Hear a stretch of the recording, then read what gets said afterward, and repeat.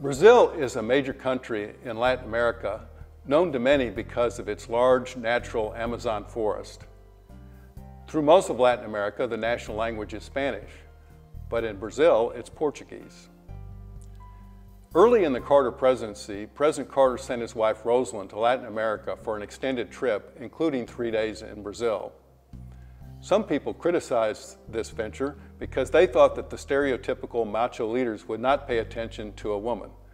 But these leaders soon learned that if they wanted something to get to the president directly, the best avenue was to talk to his wife.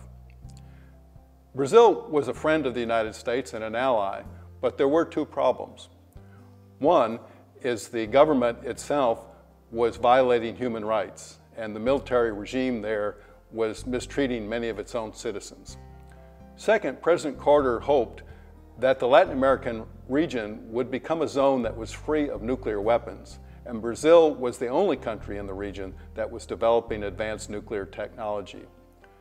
Amidst the pleasantries of the social events, Mrs. Carter pressed President Ernesto Geisel about these issues, about human rights, and about nuclear weapons.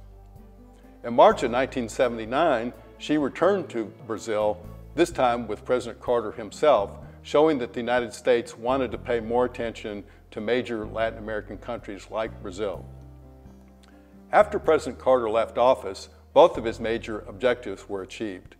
In 1985, the military regime gave up power, opening the door for the growth of democracy.